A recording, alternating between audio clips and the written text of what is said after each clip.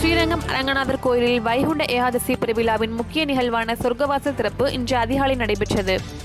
இதில் லட்சக்கணக்கான பக்தர்கள் பங்கேற்றனர். 108 வைணவ திருத்தலங்களில் முதன்மையானதும் பூலோக வைகுண்டம் என்ற சிறப்புக்குரியதும் ஸ்ரீரங்கம் ரங்கநாதர் கோயிலாகும். இக்கோயிலில் ஆண்டுதோறும் விழாக்கள் நடைபெற்றாலும் வைகுண்ட ஏகாதசி பெருவிழா முக்கியமான விழாவாக கருதப்படுகிறது.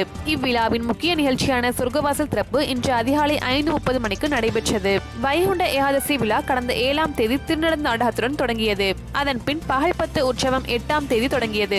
அது முதல் நம்பெருமாள் தினம் ஒரு அலங்காரத்தில் எழுந்தருளி பக்தர்களுக்கு காட்சியளித்தார். பகல் 10 நிகழ்ச்சியின் நிறைவு நாளான நேற்று நம்பெருமாள் அர்ச்சன மண்டபத்தில் நாச்சியார் திருக்கோலம் எனப்படும் மோகினி அலங்காரத்தில் எழுந்தருளி பக்தர்களுக்கு காட்சியளித்தார்.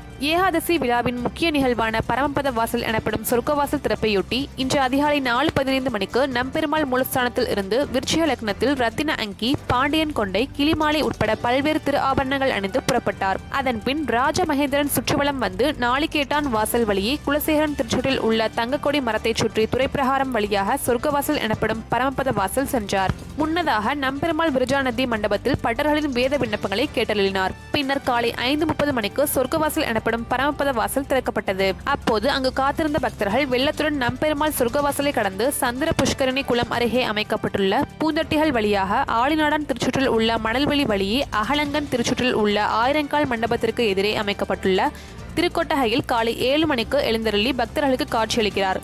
இவ்விழாவில் அமைச்சர்கள் காமராஜ், வளர்மதி ஆகியோர் பங்கேற்றனர்.